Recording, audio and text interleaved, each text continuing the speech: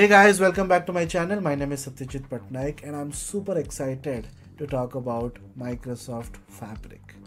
Well, Microsoft is marketing Fabric as a unified data analytics tool, but I must tell you that Fabric can do a lot more than analytics. There are lake houses that you can create, there are data flows where you can integrate, there is a custom query language where you can get started with KQL databases. You can integrate SQL databases to Power BI. Multiple things can be done.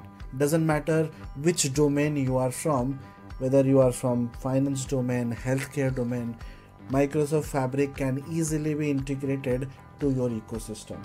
And I must also tell you that Microsoft Fabric can help you harness the full potential of your data, driving innovation and informed decision making. Well, before jumping into Microsoft Fabric, let me tell you that in case you are a complete beginner into Microsoft Power BI, you must have already seen my channel. My channel is filled up, packed up with Power BI things. You can visit all of my playlists related to Power BI. Get started with your Power BI learning right now. In case you are a complete beginner, in case you are aware of Power BI, then this series of videos on Fabric could be like icing on the top of the cake. So in this series of videos, I'm going to talk about Microsoft Fabric offerings. I'm also going to talk about how these offerings can be integrated with Power BI. So Fabric itself is a huge module of 4 to 5 different hours where I have multiple videos, around 20-25 videos are there.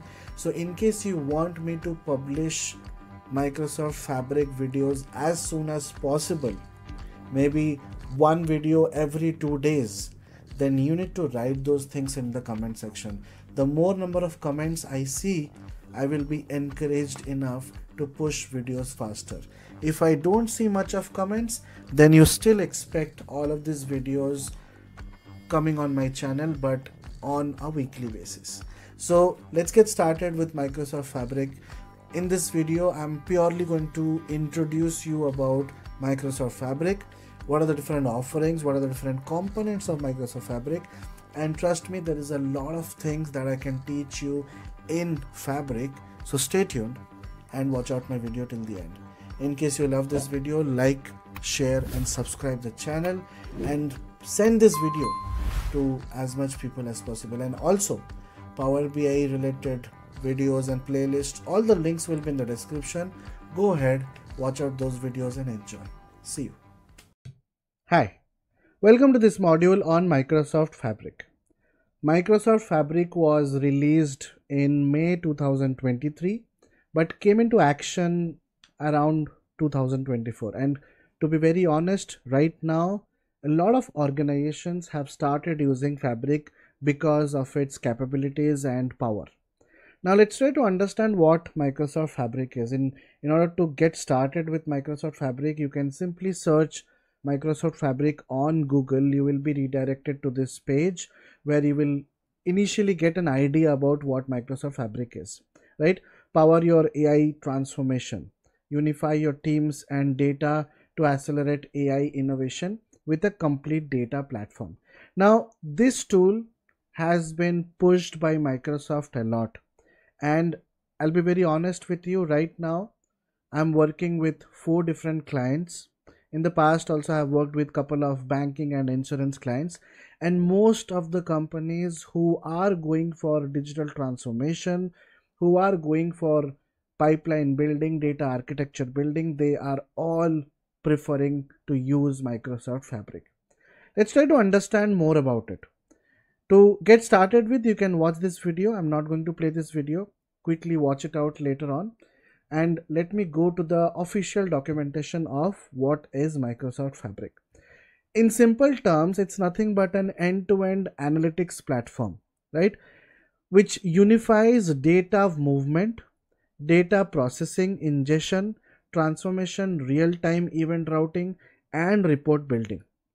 It supports these capabilities with integrated services like data engineering, data factory, data science and AI, real-time intelligence, data warehouse, and databases. There are multiple capabilities of Fabric. We have role-specific workloads. Imagine in your organization there are different teams who are working on different type of data sets. So you can quickly get started with Fabric as a data source, and Fabric eventually will be having different connections with different original data sources, and from Fabric you can create a connection to your Power BI or directly to your AI pipeline, and you can get started with the implementation part. You can always have your role specific workloads, which basically means customized solutions for various roles within an organization, providing each user with the necessary tools. The second capability is One Lake. One Lake is nothing but a concept of you can imagine the concept of lake house with medallion architecture, where you have different components like bronze layer, silver layer, and gold layer, where you can store different types of data, structured data, unstructured data, semi-structured data. So it's like a unified platform or a unified data lake which simplifies your data management and access. Copilot, which is also Microsoft's one of the products in association with OpenAI, where Copilot support is also available in Fabric. Integration with Microsoft 365, that's very basic thing. We also have access to Azure AI Foundry, and it's a unified data management system. And the major part is unification with the software as a service foundation. Now we are not going to worry about a lot of things here, because Fabric itself is, as I told you, it is for data engineering, for data factory, data science, and many other things. We are only going to focus majorly on the Power BI part. How can we get started with using Microsoft Fabric in Power BI? Now let's try to move on to our Miro board, where I will be showing you the traditional flow. What happens in traditional flow is, you can see on the screen, right? We have different data sources, and different data sources you can use and start working on your Power BI, right? Your different data sources could be a SQL table, it could be Excel sheets, it could be JSON objects, it could be a MySQL database, could be a SQL database, Azure data lakehouse, whatever it is, right? Multiple data sources you can connect and start working on Power BI. Now that was the traditional technique, traditional way. There are multiple demerits or drawbacks in this approach, where what if your data source is already live in your company, where your databases are live and multiple changes are happening in your data sets? There could be a lot of issues that you might encounter, and that is one of the reasons why Fabric has come as a broker layer in between your data sources and Power BI. So this is how your latest architecture looks like with Microsoft Fabric. Now, why do we have a Fabric centric architecture? Let's try to understand that. So why do we have a Fabric centric architecture? The reasons are very simple, right? The very first point is going to be data governance. Sorry, let me just do this. Data governance is a major thing which has become more simpler by using Fabric, which basically means, what do you mean by data governance? Data governance means who is the owner of the data, right? And there are multiple other things in data governance. It has become more simple, which basically means with respect to accesses, documentations, and self-service, etc., right? Apart from that, we also have a better data quality, as you will be building some robust solutions, right? Now imagine your data sources changes every day or every minute or every hour, right? Now how can we cope up these things directly in Power BI? Initially, without Fabric, things were pretty difficult. With Fabric, it's going to be very easy, and how I will be showing you throughout this module. Apart from that, yes, as I told you, Fabric is nothing but it's for data engineering and also for data science and AI. So data science, AI and machine learning tasks are going to be easier when it comes to using Fabric, because Fabric is going to work as a data platform. It's like a unified data platform. Okay. Now talking about the next thing, which is how. How are we going to use Fabric, or how are we going to do these kind of things? How are we going to enhance more on the data governance, data quality, and blah blah blah, right? The very first point I would like to talk about is going to be workspace and access control. Traditionally, when you are using Power BI service, you have to go to app.powerbi.com, right? App.powerbi.com. Let me try to log into this account. For this exercise, I'm going to use one of my organization account. I will also tell you some tips on how you can start using an organization account. So traditionally what we were doing is we were basically creating a workspace here, and we were getting started with Power BI dashboard on Power BI desktop and publishing them. And once the dashboards and the reports are published, you eventually will be able to see everything here, right? Now for an example, this is a very old dashboard that we have created, and you can see the dashboard is ready here in app.powerbi.com. Now instead of this, you have to go to app.fabric.com. Sorry, app.fabric.microsoft.com. Sorry, my bad. Right?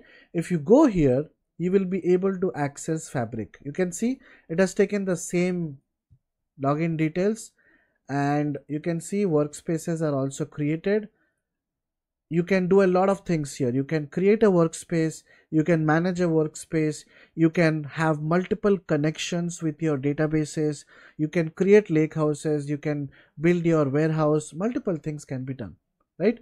So how? Workspace and access control, which basically means on the workspace level, or on the item level, or on the object level, and etc etc, or on the row level. Whatever access you want, it's possible.